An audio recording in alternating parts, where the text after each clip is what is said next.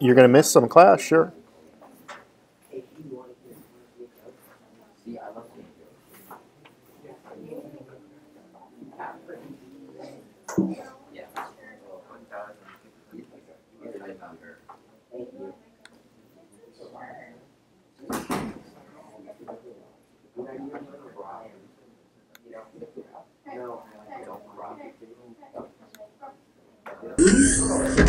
Oh, no.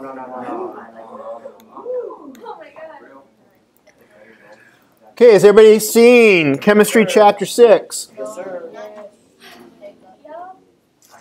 All right, I'm also going to be talking through this too, if you maybe, but you'll hear me anyways. We just get an A for like. You don't have to. Do we get an A for listening? You're being recorded, everything you say right now, so just so you know. Thank you. That should be what we're used to in the next few minutes. All right, so we're going to talk about organizing the elements, and there's a history behind it. So we're going to learn a little bit of history today. Eric?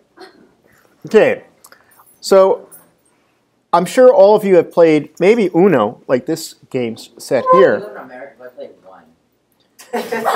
Crazy Eights, okay. Crazy Eights is another game that's very similar to this. When you look at any deck of cards, you will see different colors and different suits, for instance, okay? And a lot of times you'll put the same things together depending on the card game that you're playing. Quick reminder, if you did not play the Friday Firebird, teachers, it is in your email. Thank you. Okay. Next, just like we organize our cards when we're playing a game, we actually organize the elements. So you can think of this as classification. This is something that we do normally as human beings. In biology, you classify the animals and plants, okay, into phylum and things like that. Okay, now, as I said, we're going to talk a little bit about history and talk a little bit about how chemists started organizing the elements. It all started in around 1700 when there was only about 13 elements. Okay, some chemists thought, well, there must be other elements than these ones that we know, but right now, this was the beginning of chemistry. We haven't really started doing a lot of experimentations. There were people like the alchemists who were making things, but we really didn't start organizing the elements, all right? Okay, but towards the end of the 18th century, chemists started discovering other elements. So it was time to organize them. So in the early 1800s, there was a German chemist. Now, Germany was very, very famous for its chemistry. It was probably the birthplace of a lot of modern chemistry. And a gentleman named Dobryner, okay, came up with a classification system based on 3 elements that had similar properties. Okay, and he called these groups of elements triads because that meant 3. So right here in this picture here, we have, let me just do this. There we go. Okay, right here we have 3 elements that were in the same triad. This is chlorine, this is bromine, and this is iodine. Now, I'm going to do this because these are elements we're going to learn that are never alone. Okay, so chlorine in this picture looks a little bit like a yellow, but if you saw this in real life, I think you'd see it as green. I think this is a poorly made photograph. Okay, the bromine is reddish brown and iodine is purple, which is kind of pretty. All right, so he came up and classified things that had very similar properties. So this is the first thing. We're going to organize our elements because they have similar properties, and we're going to somehow put them together. So this is the first organizing principle that we still use today. Okay, now, Dobryner noticed a pattern in his triads, and what he was able to do is, say he took chlorine and iodine and looked at their masses. Chlorine has a mass of about 35, iodine has a mass of about 127. If he added those together and found their average, he came up with about 81. Bromine's mass is 79.9, very close to 81. So he was able to predict that there was some sort of repetition occurring based on these masses. So this is going to be a very, very critical thing, is that he was able to see that we could look at these repeating properties having to do with masses. Okay, so atomic mass was a big part of an observation also made. So we've got similar properties and something about masses. So if you have three things in a group, the middle element should be about halfway in between the masses of the other two. Okay, so these are things that will be important. Okay, why do you think, this is a question, why do you think it was important for scientists to find a logical way to organize the elements? To make it easier for them to. They wanted a better system. Like, make it easier for them Okay. to like find the elements. Find things that were maybe similar in nature. Okay, find trends maybe. Let's see what it is. All right. So basically, to come up with an organization. All right, you guys mentioned that. All right. So I would say finding trends, finding ways of organizing the elements so that we understand that. All right. Now here's the big guy, Mendeleev. Okay, Mendeleev was a Russian scientist. There he is. I like Mendeleev because he has a beard. I wish I could have a beard like Mendeleev. All right? But he was around the end of the 1800s, 1869. And remember how we talked about cards in the first slide today? Oh yeah, Uno. Uno. We looked at Uno. Okay? Crazy eights. So what we have then is in those cards, we actually have a chance to have a blank card. And we took a blank card. Dmitri there took a blank card and wrote down what was known about the elements that he knew. He wrote down their mass. He wrote down their color. He wrote down their melting point, their boiling point if he knew it. He wrote down if they were solid, liquid, or gas at room temperature. He wrote about some of the chemical reactions that occurred with them. And he put this all on paper. He didn't do any experimentation himself. He was not an experimental chemist.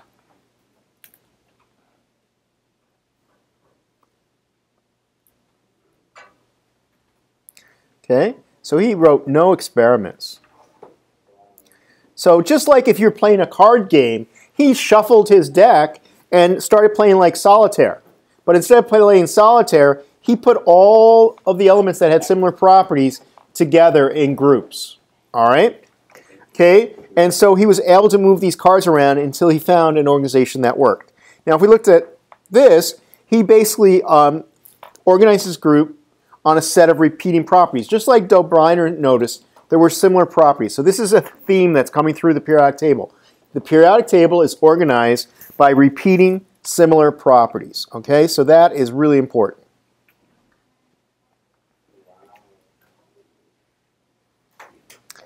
And the idea of groups. These are going to be important terms. We'll revisit it. You may be wanting to take some notes now on paper because you can't take it on your computer right now. You may want to take some notes so you don't forget. Okay.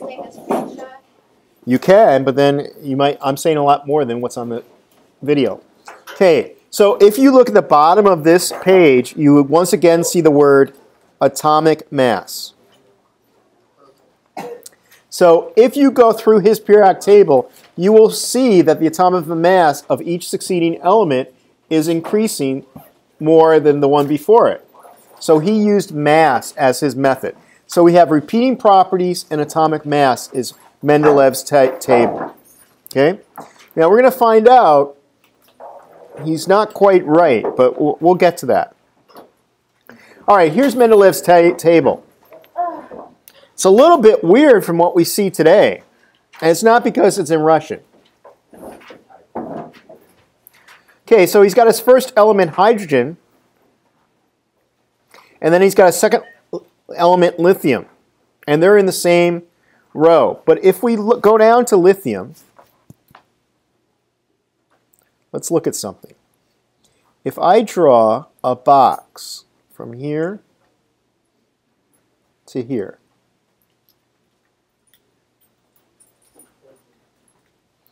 Okay, that row looks an awful lot like the first column in the modern periodic table. So what he did, he took things with similar properties and put them in the same row. We put things with similar properties in the same column. All right? So if we look up here, there's fluorine, chlorine, bromine, and iodine. So that's similar to the triad that Dobriner had, except fluorine isn't in there. Anybody want to give a guess why he might have not seen fluorine? It wasn't discovered. I mean, for Dobriner, that could be true. That could be true. Also, fluorine is a gas. Chlorine is a gas too, but you can isolate it and it's colored. Fluorine is not, doesn't really have a color. So he probably couldn't see it besides. So that's probably why it wasn't there. Then if we go up here,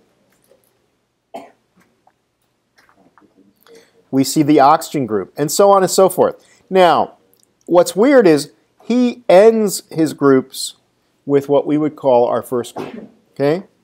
So his groups are horizontal. Our groups are vertical.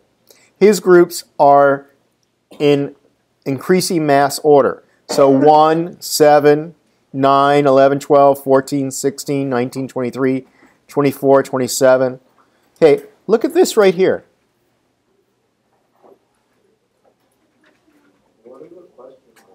Thank you. I was hoping someone would ask me that. It's when he wasn't sure. Very good. You're absolutely right, Eric. Okay, he wasn't sure, or there was no element that fit there. So what did he do? He saved that space and said, this is for some element that's halfway between my known elements. Okay? So he put things with question marks because he wasn't sure what goes there. Okay? But he made predictions about their physical properties, their chemical properties, and when these elements were discovered, he got their mass exactly right, and he got their properties exactly right. So the periodic table allowed him to predict the existence of new elements. All right? Okay, so notice the two question marks between zinc and arsenic. Okay? So find zinc. Okay, so if we go up here, Is it ZR? Zn. I found Oh, I see it. I see it. It says 65. So these are the elements he said, gee, something that has a mass of 68 or so and something that has a mass of 70 should go there. Okay? And he left them blank because he knew that bromine belonged with chlorine and iodine. So basically, he's saying, hey, there's something that goes there. And he predicted that some elements would have the properties, as I mentioned, would be shown in those spaces. So these elements that he left out were present-day elements gallium and germanium, okay, which were discovered maybe about 6 to 15 years later. And as I said, there was a match between his predicted properties and the actual properties of these elements. This fact is what convinced other scientists that this was a very powerful tool, and they started adopting Mendeleev's periodic table. Okay? So the fact that he was able to predict new elements and organize elements that were similar was a huge, huge change. huge. It was huge. Like the wall. It's going to be so huge. Okay, why was Mendeleev's periodic table an improvement over Dobriner's triad classification system and other earlier systems? What do you think?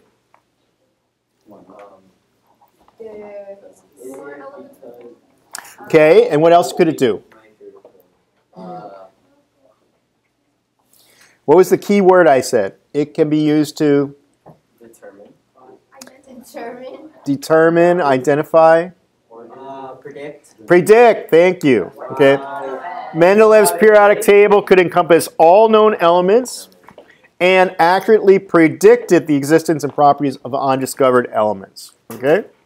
So that's what is so important. It can be organized things by properties and predicted the existence. So what it did is Dobriner didn't use all the elements. Mendeleev used all the elements that were known and some that weren't even discovered yet. So let's go to the modern periodic table. Okay, the modern periodic table is very similar to Mendeleev's, but it's not organized by atomic mass. Why do you think, does anybody know what it is it's organized by? Atomic number, and atomic number is the number of protons. Okay, let's think about this for a second. When was Mendeleev doing his work? No. 1829 was... Close, but a little bit later. That's the first one. 1839. A little bit later. 1845. 1870. Very close. 69. Okay. I said 70. All right. So very close. Okay. So when was the proton discovered? Around the same time? No. Later. Later. Way later. About 1900. 1920? No, not that late. Around 1900, between 1900 and 1910. Okay. So he didn't know there was protons. So he couldn't organize them by atomic number because there's no such thing. So what was really interesting with Mendeleev is there was one huge glaring mistake. Iodine and tellurium weren't in the right group when he did atomic mass. Now this is always a test question. Okay, this is always a test question. Once again, this is always a test question. So I guess some people with their heads down right now are definitely going to get it wrong. Always a test question. Yes, this is always a test question. Okay, so what did he do? He said that iodine should be with bromine. So he moved it over there and said, oh, whoever did the mass calculation was wrong. Actually, the mass was correct. What he didn't know was atomic number. Once we put atomic number, they fell into the right place. But his table was very, very close to our modern table. Even with that, that's wrong because the atomic masses kind of go with the atomic numbers with very few exceptions. All right?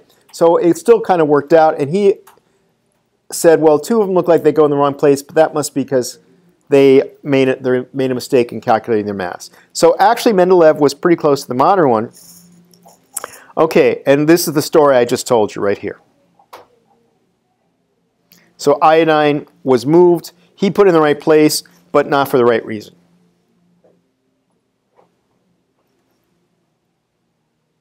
Okay, and as I said right here. Okay, the problem wasn't with the atomic masses, but with using atomic mass to organize the periodic table. Okay, so that is a critical question, always asked. What was wrong with Mendeleev's periodic table? Who can tell me what was wrong with Mendeleev's periodic table? George. Instead of? And why couldn't he use atomic number? Because there was no discovery of? Good. All right. See? Okay, Mendeleev developed his table before scientists knew about the structure of atoms. Okay, he didn't know about protons. There's the modern periodic table. But wait a second. Something's wrong. No. Nothing's missing. Nothing's missing. It's just there's a huge row that should be moved down. Okay. So, as Alberto said,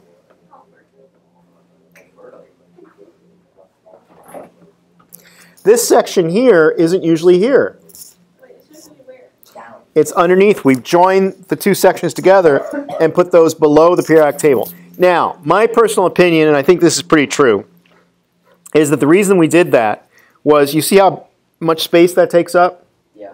So when you're putting your periodic table and you want nice big boxes so you can fit stuff in there, they came up with the idea that this looks much better. This looks much better. That's Yeah. All right? Oh, that's a beautiful. Isn't that beautiful? Beautiful. It's a beautiful piece of work. Okay? Whoever made that. It's so beautiful. It's the best. All right. So, why we have it, this is the actual way the periodic table goes, because if you look at the numbers, 53, what's that? I can't read it. 55, 56, 57, 58, 59, those actually go there. So when we have this periodic table, these actually should be up here. But then we wouldn't have a nice big periodic table on an 8.5 by 11 piece of paper. Okay, also, the properties of these two rows are similar to one another. Okay? So, another reason why we separate them out. Okay, so just so you know, this is the proper periodic table because everything's in order of atomic number. Okay, if you look at it, what's happening here? Okay, let's think about what we learned in the last unit. What? I heard that. Okay, if we look at these right here, we have S electrons filling. Over here, we have P electrons. Over here, we have D electrons. And over here, we have F electrons. We're going to see this later on a little bit more. I'm going to go into that a little bit more later on. All right? So, for instance, let's pick carbon. Okay, carbon is 1s, 2. Okay, so that's going to bring us to helium. And then it's past these two. That's 2s2. And then, oh, wait a second. I'm sorry. I went too far. Oh, no, I'm okay. And then we went 2p, 1, 2. Okay. See, it should add up to 6. 2, 4, 6. All right, watch what I did. It's in the second row, so we know these two are filled. 1s2. Oh, that's carbon. Okay, then this is the s's, 2s2. And now we're in the p's. We have 1, 2, 3, 4, 5, 6 p's, but we only went to the second p, so 2p2. And so if our element is here, the last electron to fill is going to be in the p group. Let's go down to germanium. No, let's go down this one. Nickel. Okay, so we have 1s2, 2s2, 2p6, 3s2, 3p6. Oh, watch. 4s2. Now the off vowel makes sense because we're going right here. Oh. Okay? But then we go back to 3d. So even though these here are in the fourth row, the d's are always one number less. So our nickel's going to be 1, 2, 3, 4, 5, 6, 7, 8. Okay? I'm sorry, it's up there.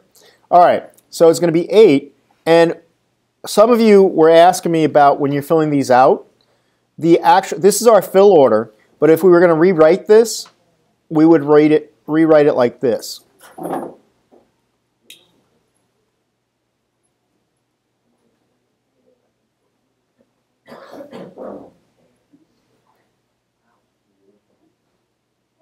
So when they ask us for electron configuration, I'm sorry, that's not 10, that's only 8. Ah. I pressed my button. Wow. It doesn't let me take. All right, so basically that's what we would do. Okay, we should have our phones put away. All right, so in this slide we're just saying we're starting out with hydrogen and then increasing by 1 for each element. Okay, this is important right here.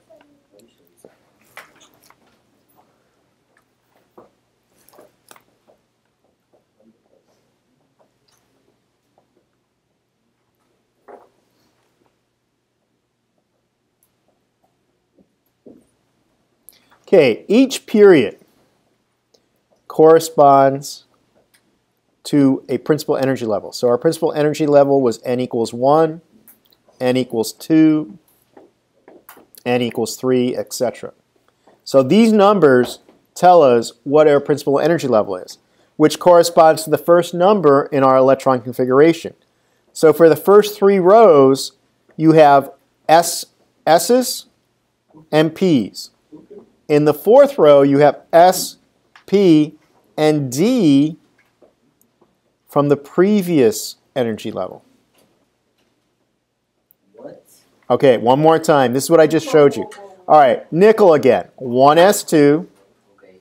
2s2, 2p6, 3s2, 3p6, 4s2, and then 3d8, which I said that's your filling order, but your electron configuration is 1s2, 2s2, 2p6, 3s2, 3p6, 3d8, and 4s2. Yeah, but which one's...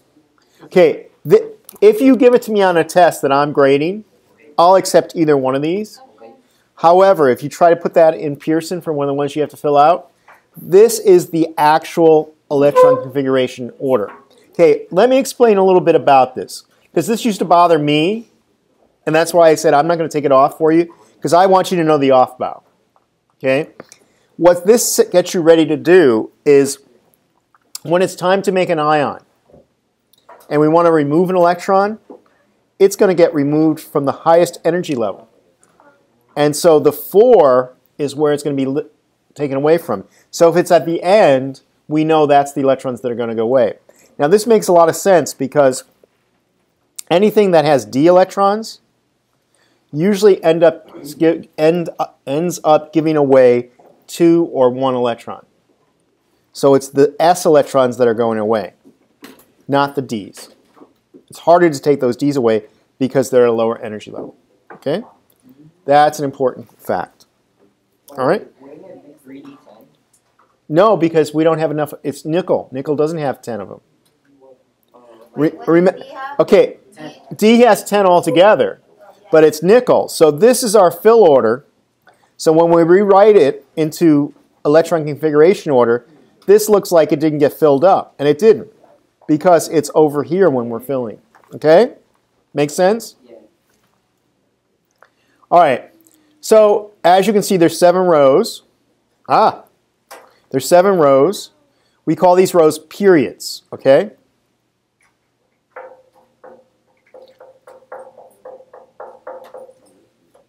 Okay, notice towards the bottom of the table, there's more elements in each row. That's because we're adding more types of orbitals. We're adding D's, then we're adding F's. Okay. And F is 14. Yes, and if we go down to the F's, here's our F's, right? Yeah. That's in the 6th row. What do you think our period number for the F's in the 6th row is going to be? What do you think it's going to be? Anyone want to make a guess? Ben, what do you think? For all the The ones I've circled. oh. What do you think the number is going to be next to it? Is it going to be 6? Yes, sir. Yes. How many people think it's going to be 6? I think me, sir. I think it's All right. I'm making an education. How many people think it's 7? Good job, Aaron. How many think it's 5? 4, 3, 2, Toss. 1. One. Uno. Get it? It's 4. Oh! I said that. Good job, Aaron. I got Okay, remember how I said the first, remember how I said this one was 3D? Oh my God. Okay, so the D's are 1 less than the period. So this would be 4D down here. The F's are 2 less. So what would the F's in group 7 be? 5F. Okay? Good job. All right.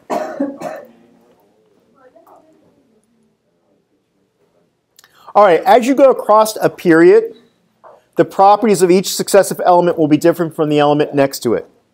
Yes, George? Oh, that was a dab? That was a very poor dab.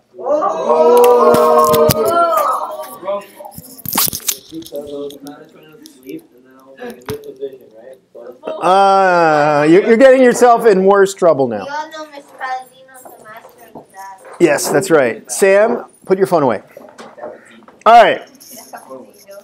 Once again, the properties of the elements within a period change as you move from left to right, or right to left for that matter. Okay, so, but after a certain period of time, the same properties appear. So that's when we, boom, boom, get to a new row. Okay? So as you move across, this idea of properties repeating is called the periodic law. Again, another fact that's always on the test. Periodic law. When elements are arranged in order of increasing atomic number, there is a periodic repetition of their physical and chemical properties. This is the most important part of the periodic table. It shows us that there are elements that have similar properties and that it is organized according to atomic number. Those are the two most important things you need to know about the periodic table. Who? Who got kicked out? How'd you get? Yeah, how did you get it off? Did you close your computer? That was before, but I was trying to take a screenshot. But Well, look on with somebody else now, because when you do that, everybody's. No, it wasn't because of that. Yeah, come on, pal. That was before and it was still working. Sure. All right. Okay, fine. Wait, go back to period. Yeah, you could Marcus. What? I'm gonna come back to that at the very end. I'm gonna have time that you can do that. Okay. I define that at the end also. What the? What? What? Real. All right. Now comes the important part about where are things that have similar properties. Okay. Things that have similar properties are going to show up in the same column. So that means they're going to go up and down in the same column. Okay? So things, we call them families sometimes. Or groups. The noble gases is a family or a group, yes. Okay? So sometimes they get special names, which we're going to talk about in one of the next videos. Okay? Today we're only going to give you a rough idea. Are elements with similar properties found in rows or columns of the modern periodic table? I want everyone to answer this correctly. What'd you say? Look at the question. The question says, are elements with similar properties found in rows or columns of the modern period? Groups. No. Groups is correct. I know, it's columns too. Yes, both answers are correct. Groups. It's Thank you. columns. Yes, It's called. vertical columns. Gee whiz, I didn't know columns I would be know. more solid. All right. The next thing we're going to talk about is the elements in the periodic table are divided into three groups. Yes. Okay, most elements are metals. Okay. The next broad class is nonmetals, and then the smallest class is metalloids. Metalloids. Okay, so without going any further, what do you think metalloids' properties are like? They're stable. Metal. No, they're not metal. They're in between. Yes. They're not quite like metals. Between metals, but they're not metals. Okay. Like they could be good for connectivity and Maybe. Some are stable. Okay. They're stable. Some of them are. They're pretty stable. Some of them are. Some of them are. Some of them are. Okay, but they have intermediate properties between metals and nonmetals. Okay. So here I have a color-coded periodic table. All the yellow elements are metals. Okay? All the green-blue are nonmetals. And the green are gray. Oh, let me talk about the green first. Okay? The green are your metalloids. And if you had a question about if you had a question about this one, Okay, notice these all have U something. Yeah. These are the unnamed new elements. Okay, so 117, there is a lab that says they've discovered it, but it hasn't been replicated yet. And so they know it should be there, but they need some more investigation. So there's 118 elements now. Right now, there's 118, and they've named up to 112. That may not be right. Here, were these spots and these spots blank? Yeah, well, you can use the U. Oh, no. If these are not supposedly there. No, I mean, if they're yellow, we've said they do exist, but we haven't named them. So this row is would be like empty. Actually, anything greater than 92 is human-made, so they have very short half-lives. Yes. All right. Oh, I see what you have them printed. Okay. You're a good little innocent. So metals are on the left side. Well, they're in the middle. But there's a non-metal. Oh, I'm going to get to that in 1 second. Give me a break. Hydrogen. Hydrogen's a metal. No, it's a non-metal. You put metal. All right. So left, metals. Notice what happens here.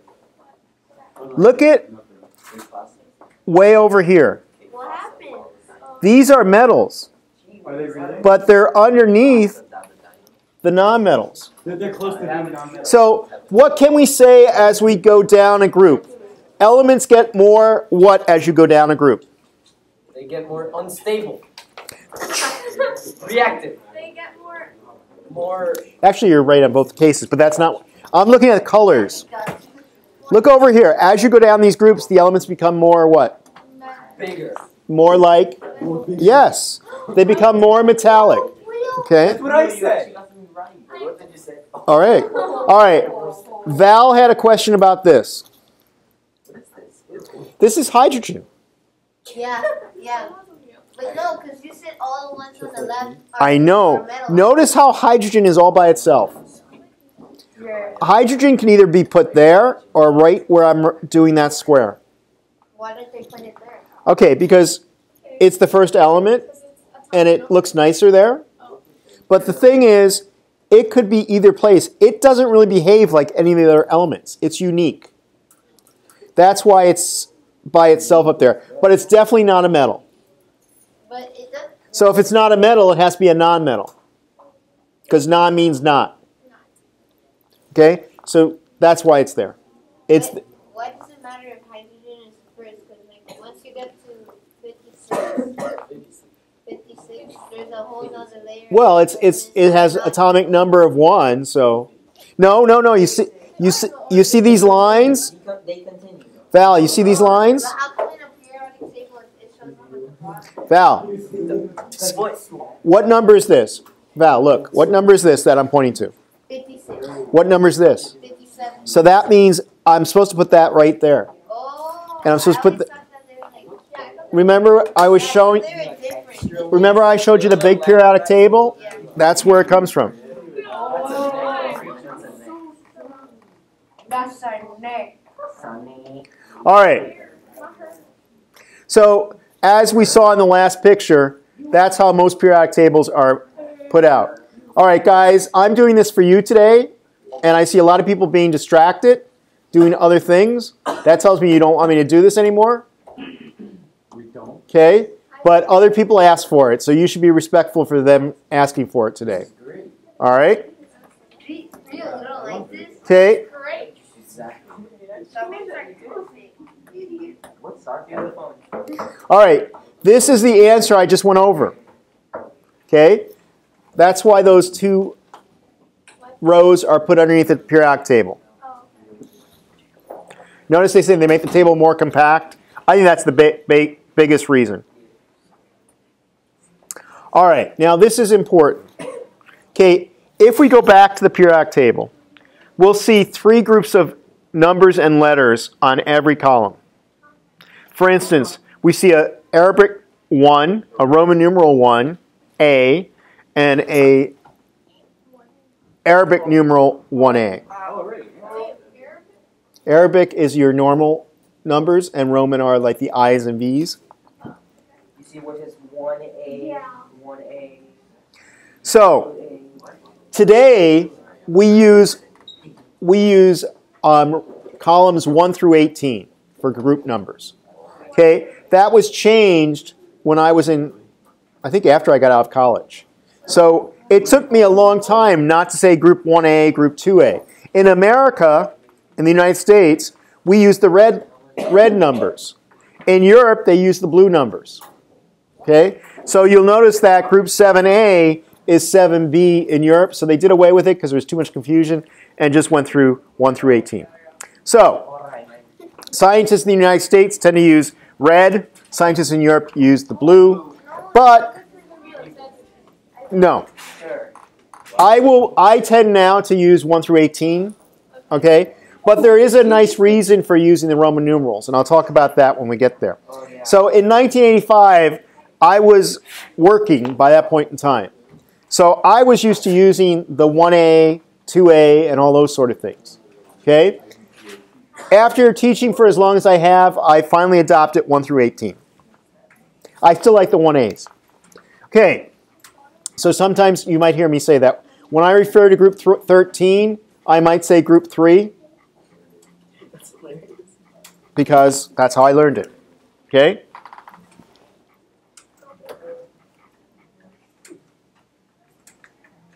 All right, as a review, the 3 classes of elements are metals, nonmetals, and metalloids. Another very good test question.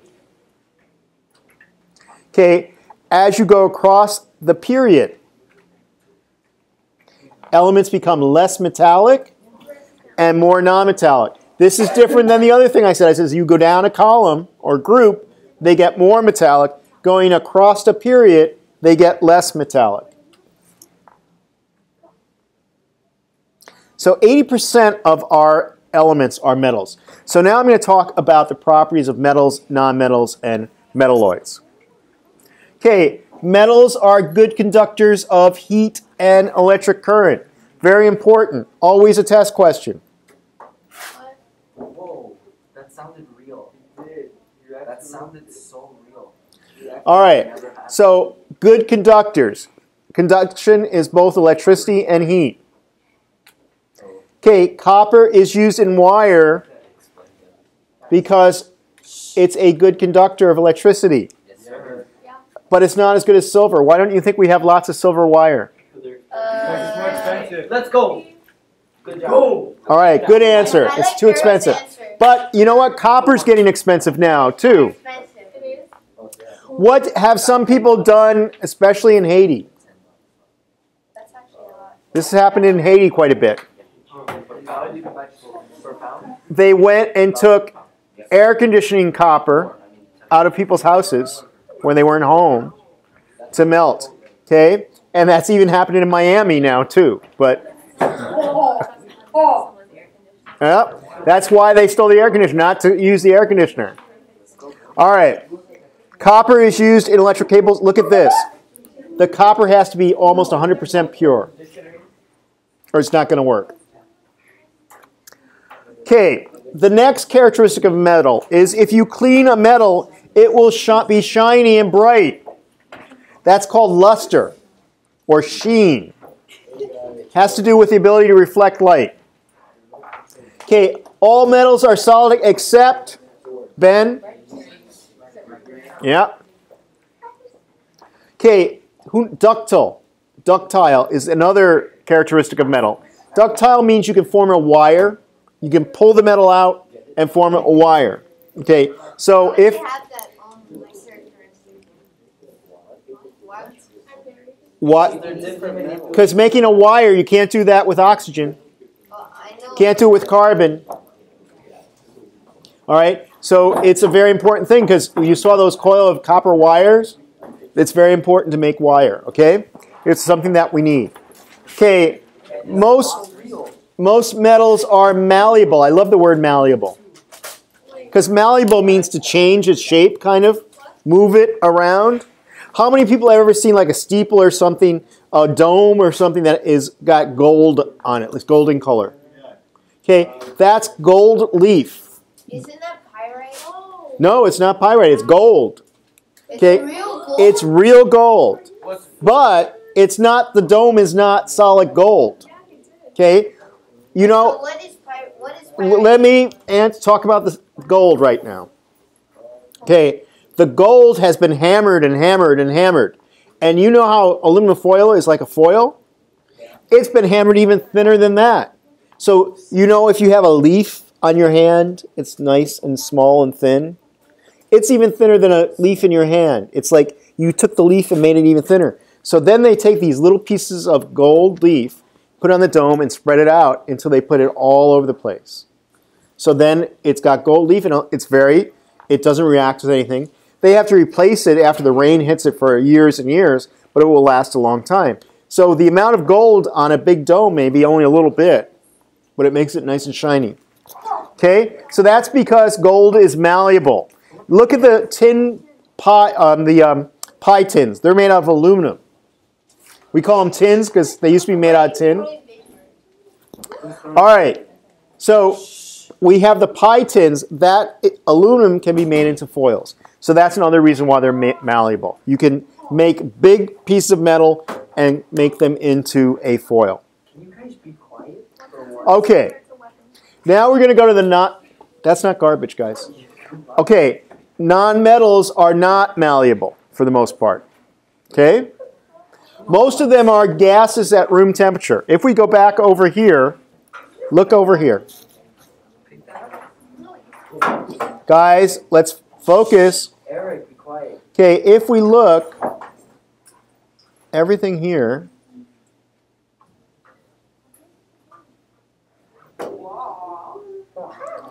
those are all gases at room temperature.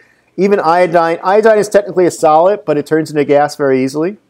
Okay, so most of them are gases. Okay, a few are solid, like sulfur and phosphorus, and bromine is a liquid at room temperature. Okay, we can't say so much about the general properties of nonmetals because they can be different. Carbon could be a diamond, which is super hard. Okay, but carbon could also be graphite, which might be in a writing instrument that you're using right now. And that's very soft, or you wouldn't be able to see anything on your paper when you apply some pressure. Or most of them are brittle to a certain degree, which means that they kind of break apart very easily, like phosphorus. Okay. In general, they tend to have properties different than metals. They are very, very poor conductors. Okay. Now, the only one that is a good conductor is graphite. Graphite can be used as an electrode.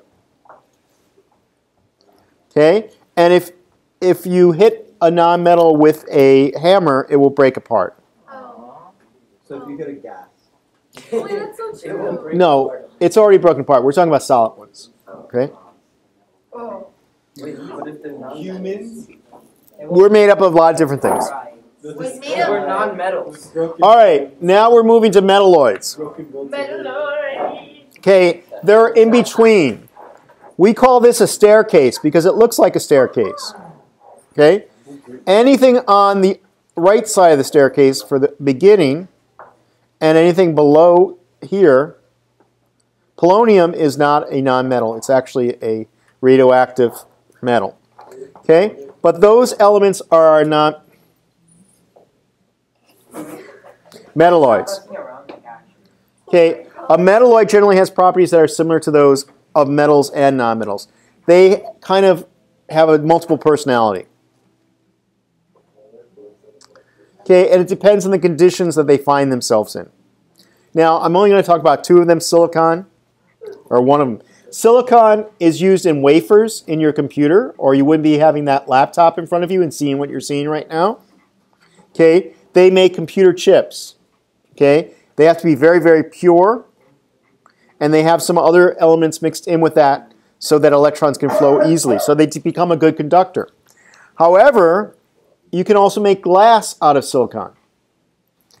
So that's not a good conductor. Glass is usually an insulator. So it has both properties. Okay, what else has silicon in it that you might come across maybe every day? Okay, if it's a hot, hot day in the summer, where might you go? And what's at the beach? Sand. And what's in sand? Silicon dioxide. Really? Yeah. Oh my god. George is still a silicone. Alright. Silicon, not silicone. Silicone is something totally different. That's what I was thinking. All right. Yeah, I was thinking that too. You're full of silicone. What? How did you know? All right. How can you classify elements using the periodic table? What things can you find out by looking at the periodic table? Atomic number. Okay, atomic number, atomic mass, symbol, The period. The group. period, groups, Electron configuration. electron configuration. You could probably figure that out. What? Parties. Set this stuff in this. You're on a line today. Which ones are non-metals? Which ones are nonmetals? Which ones are Melantoids. and Wait, what are they called?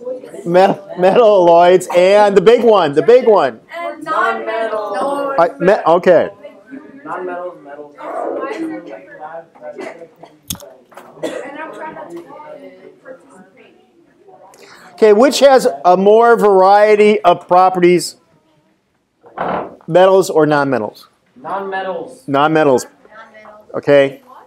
The metals of metal properties are constant, but different nonmetals have different properties. All right, summarize. Early chemists used the properties of elements to sort them into groups. Mendeleev arranged the elements in his periodic table in order of increasing atomic mass. In the modern periodic table, elements are arranged in order of increasing atomic number. There are three classes of elements: metals, nonmetals, and metalloids. Okay, I'm going to leave this up for a second if you didn't get these two definitions. So please copy those down. And I'll wait. Periodic law and metal. Wait, what? Please copy those down or take a screenshot. How are you doing a screenshot? Command shift Oh, four. command shift 3. That moment Trump makes it to the White House. Bro, that's why everyone. Mr. President, Mr. Trump is already at the White House right now. Thank you for telling me Meeting that. Obama. Remember, this is going online. All right, I think, Going online? yes. Both. Yes. This is play process all over again. All right, non-metal and metalloid. Wait, what? I'll go back.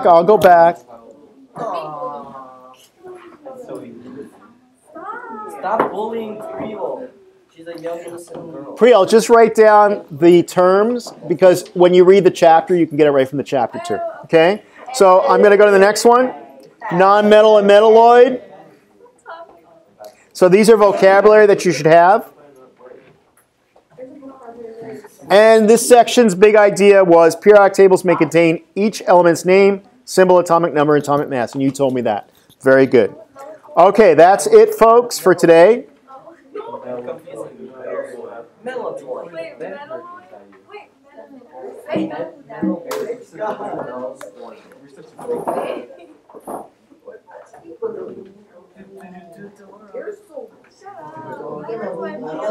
up.